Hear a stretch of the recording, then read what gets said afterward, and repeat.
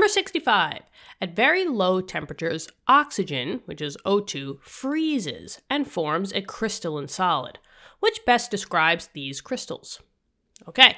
Ooh, seems like we have a multiple choice here. Love multiple choice because we could always dwindle our way down to pick the right answer. So, the thing here, they told us two things. That they told us the substance in question, which is O2, and they're telling us that this forms a crystalline solid. Okay. So, from the top, we know that whenever a liquid freezes into a solid, so L to S, liquid turns into a solid, this is freezing, there's basically only two options in which what solid will be formed when that liquid turns into the solid. So when a liquid turns into a solid, when it freezes, it will either turn into a crystalline solid,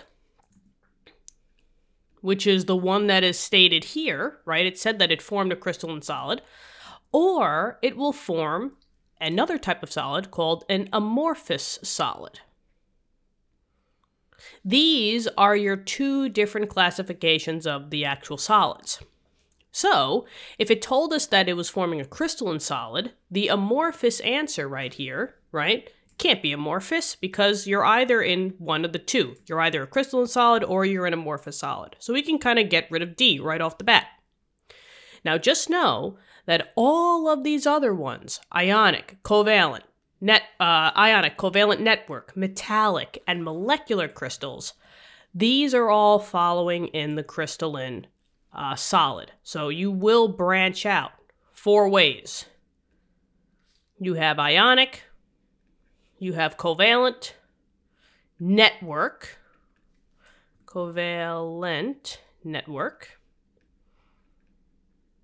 you have metallic, and maybe I'll just bring this a little bit over here. Metallic, and the last one, which I might want to just put over here, is molecular. So now, we have to dive deeper into O2. Now, O2, looking on the periodic table, is just two oxygens, right?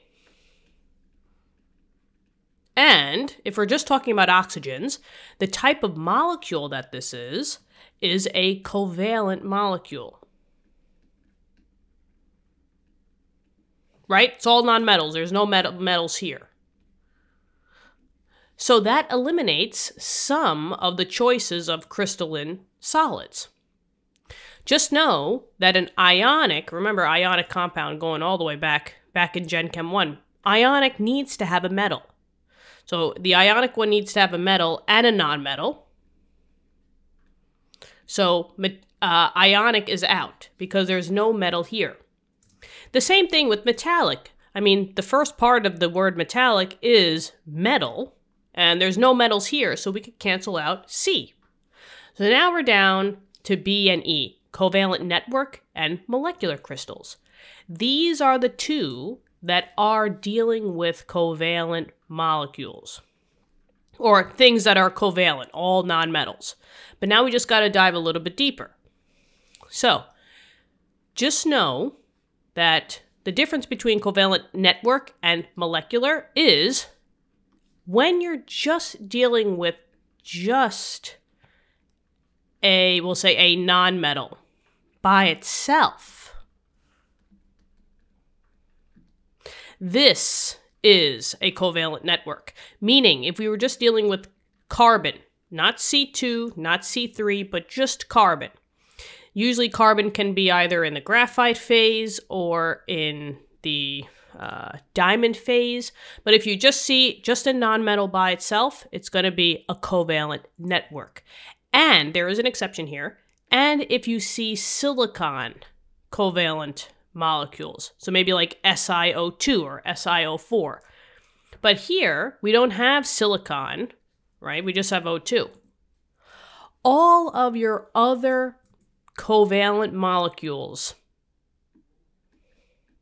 are going to be molecular. So H2O, right? H2O is covalent. That would be part of the molecular crystals. Any other, NH3, that's covalent, all nonmetals.